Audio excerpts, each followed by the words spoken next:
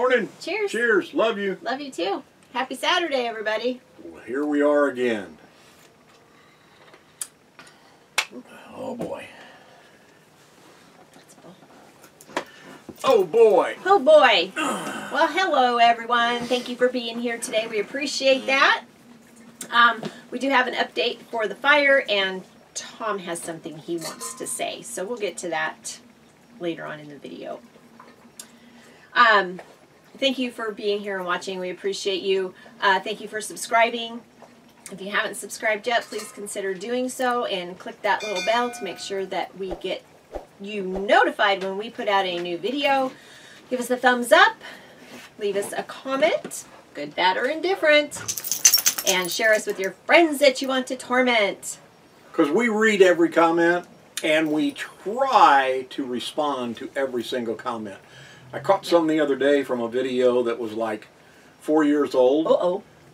And I don't know how I missed it, but I responded, and the person I responded to responded back and said, "It took you long enough." I said, "I never saw it pop up." So that's why. And they replied and they said, "Well, hey, at least you responded." So we do try to respond to everything. There we go. So last Saturday, after we chatted with you, Tom did his video stuff, and it was just kind of rainy, and so we just kind of puttered around. We were still in Quartzsite on that time. Yeah, so we just kind of puttered around. Didn't do a whole heck of a lot. On Sunday, I did some craft supply stuff, and you did some RV maintenance. Yeah, a little bit. Just piddle farting around doing stuff. Yeah, just, you know, there's always little things to do, tightening screws. We have 2 slide toppers that are barely hanging on by threads, so you did some securing of those, and then we got to watch a baseball game. So, yay for baseball season. Almost here. It's been spring training, and we've been enjoying the games that they have been televising. This coming week, season kicks off. Yay! It's Thursday, well, our right? season kicks off. The season has already started. Well, yeah, because the Dodgers have been playing overseas, yeah. Which I don't understand why they did it, and now they're back doing spring training games, and it's like, I'm confused. I don't know, baseball just wants to spread the baseball cheer all around the world. Yeah, so that's why they call it the World Series, I guess. It's not. Yeah. We digress. That is a whole nother video, a whole nother subject. On Monday, we were getting ready for a travel day, but we went to go visit our friends Merton and Sue from Traveling Merton and Sue and their new baby puppies. Oh my gosh, they're so cute. They have 2 little new Boston Well, Merton and Sue are cute too in their own way, right? But the puppies are Boston Terriers, and they had already picked out going to get the female. And when they got there and they met her brother, well, they just had to take him too. And I think they're really glad they did. I'm glad they did. The 2 puppies have fun together. I think it's a big help for them to have their sibling with them. Yeah. Something that they're familiar with. So we had a wonderful visit with them, and we won't get to see them for a year, probably. Well, not a year, but it'll be. Well, it'll be later on this year. This winter. Yeah. That's true. Yep. Yep.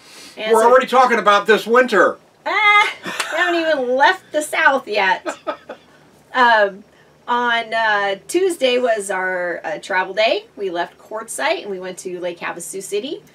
We stayed at the Lake Havasu gravel pit. And for the first time ever. First time, they have a camp host there. And they are monitoring. And so they put this tag on your vehicle, says that it's a 14-day camping limit, the camping area, so the gravel pit. So they must be doing it all around the Havasu area, probably Craggy Wash and the other places. Well, because it does ask for your camping area specific. So, and it's the Lake Havasu field office. So they must be monitoring the areas. The thing is, the lady filled this out, and I guess she was just going to put it on our truck under the windshield wiper. Because she didn't knock on the door or anything. They kind of go around to everybody and check that you've got this. Yep. So it's got, our RV and license plate, in the expiration date of our pass for the 14-day limit. We were just kind of shocked. So, yeah. Because all the times we've stayed there, we've never seen anybody or anything like this. And there have been a few of those that look like they've been there for months and months and months. And now it's all cleaned up. And, you know, if they enforce the 14-day, they enforce it. And it's almost like they, being the BLM, went around and kind of set up fire pits because there were some, you know, bigger rocks than you find in that area, and they're like in kind of designated little areas. Little sites. You can park wherever, but they seem like they're trying to define a little bit of where camping sites are. They actually made, it really does look like they made RV sites with these campground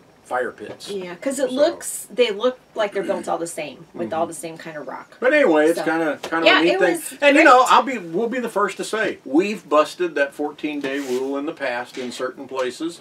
We don't move in and set up shop and make it look like we've been there forever. But hey, I'm all for enforcing a 14-day limit. If that's what it is, that's what it is. This year we were really good. The only time we weren't was when we were doing the solar install. So, but not that excuses it.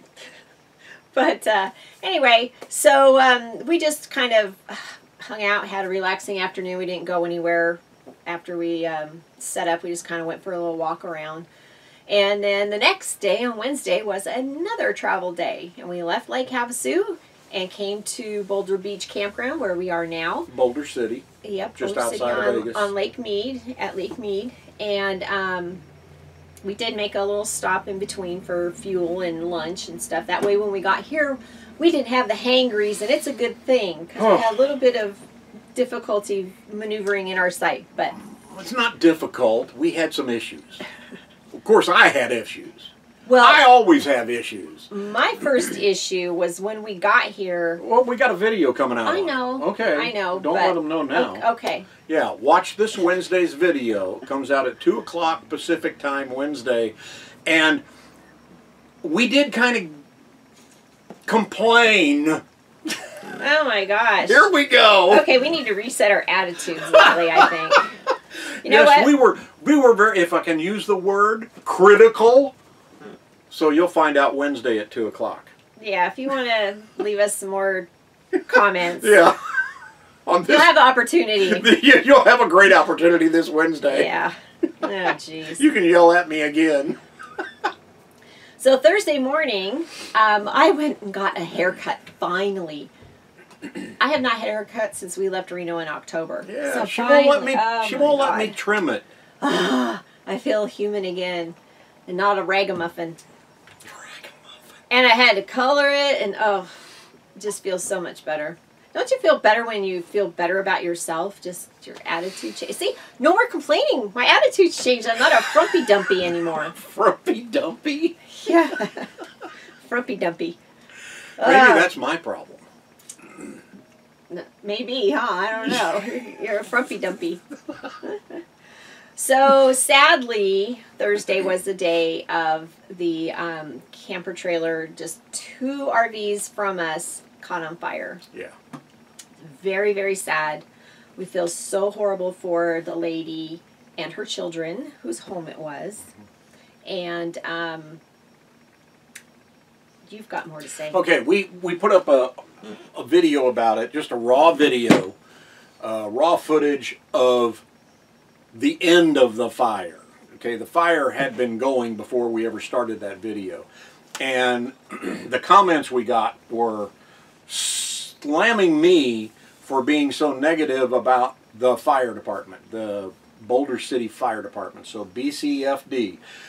Yeah, I understand everybody what you've tried to explain to me, and y'all are right, and I was wrong. I should have never said, where are they? Why aren't they here? What's taking so long? I went off and just kind of on a little tangent like that. Y'all are right.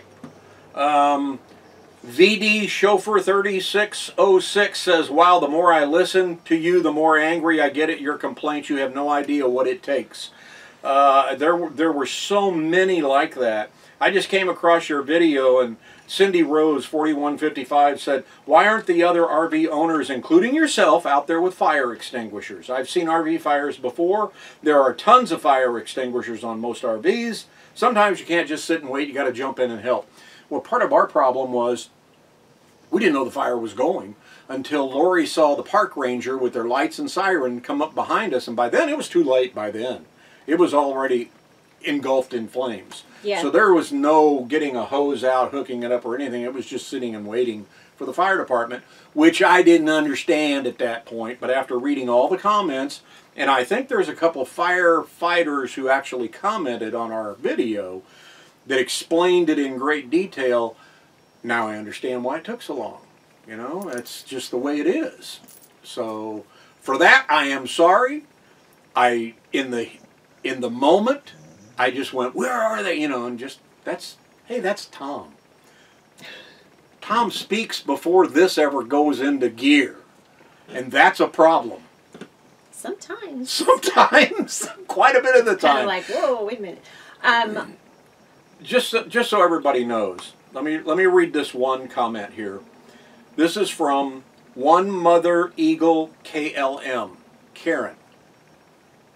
And not Karen in the way people use it negatively. Her name is Karen. She is the owner of the rig. She says, it was ours. All our most cherished belongings. Not sure if I even have replacement value for my policy. As an older single adoptive mom of my youngest 4 children, this is hitting hard. I am just thankful that it happened during the day and that they are all safe. That's the bottom line. There were no injuries. There were kids or a kid inside the rig when the fire started inside the rig.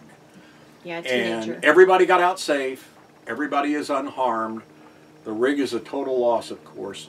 And our hearts go out to Karen and her family. Yep. And I thank you guys for watching that video and for commenting and for my mistakes. I hope... I was just surprised. I hope you can... Sounds like it's raining. It is. Still watch our channel and forgive me for jumping off the deep end. That the rangers, because this is a national parks recreation area, I'm surprised that the park rangers didn't have any kind of firefighting equipment on their trucks. They didn't even have a fire extinguisher on their truck. When we worked for the Corps of Engineers, our ranger had firefighting equipment on his truck. So that's why I think part of our amazement at there was nothing to do. No one could do anything until the actual fire department got here. And then the one hydrant is way far away from most of the park. Yeah. So and I even commented on several people's comments that the fire department complained about this park in particular. The design. The design of it, because the fire hydrant is all the way at the top. They had to run over 1,000 feet of hose just to get to the middle of the park, not the very end of the park. Yeah. So it's just crazy. So. Okay, we're done? We're done. We feel very sad for yeah. Karen and her family. Yes, we do. So, on Friday, like I said, I got to color my hair. Yay! Wash that gray away. Oh my gosh! What was that old jingle? You gotta wash that gray right out of your hair. Gotta wash that gray right. Yep, that's what I did. Well, I'm that old. And anyway, the song is from The King and I. But you worked on some video stuff yesterday, and you were fielding comments and all that, and then we went for a walk around outside, and it was weird because up here where we are in the campground, it was just a little breezy, but when we got past like all the trees right here out into the brush, it was super windy down there. Getting close to Lake Mead. Yeah, getting closer to the lake. It was windy. It really made a difference. Yep. And we just kind of walked around, explored. We trying to look at other sites to see which ones will work good for us. As far as trees go, there are a lot of trees in here. And, you know, there's no services here. For solar. They do have a dump station. They do have water outlets available scattered throughout the park. But they're little tiny water outlets. But with that said, we were looking at sites, like Lori said, that don't have a lot of shade. And We found 2 to 3, maybe 4 that are excellent sun spots. Yep. It's just kind of hard to get them because this is a reservation-only park now.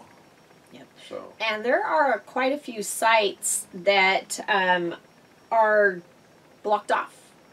Yeah, I don't know why. Yeah, they've got cones up and they've got them blocked off. And see, not every single site has a water spigot. They're just sporadic throughout. But those particular sites actually have power and water, and they look like they would be for a camp post. Only they don't have signs that say they're camp posts. There are a couple of them. There are no camp posts here right now. None. So, which we were surprised about also. Kind of explains the condition of some things. But, which you'll see on Wednesday.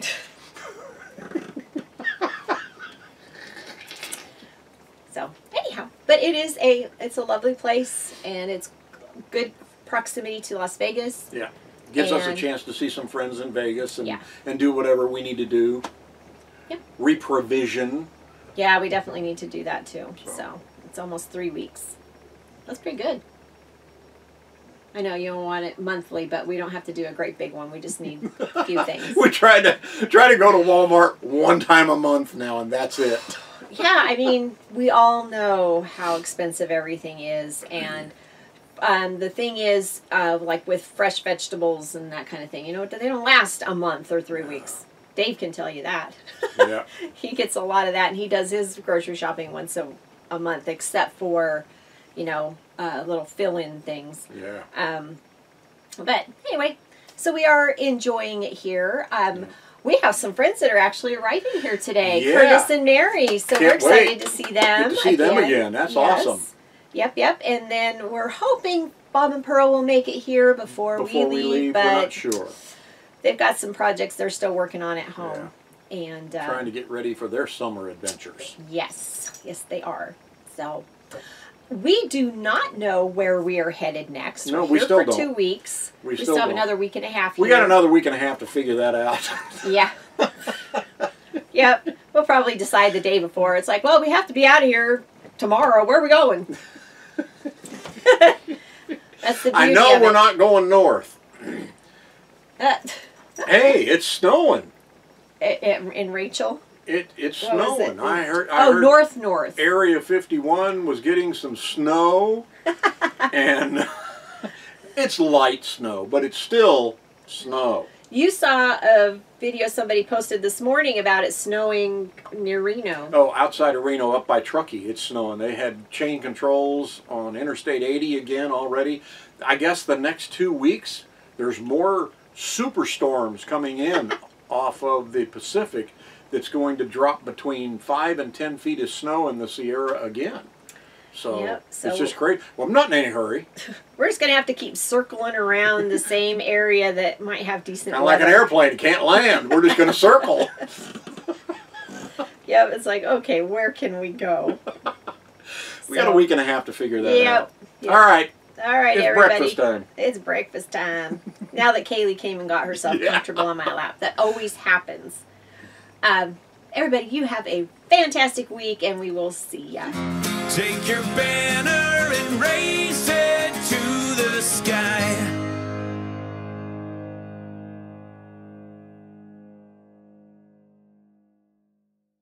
Good morning, Bear Bear. You're such a pretty girl. Are you ready for breakfast? Huh? Are you ready for breakfast? You ready to eat some breakfast? That's a good girl. I love chin scratches. Kaylee, are you ready for second or third breakfast? Huh? Are you? Yeah, okay.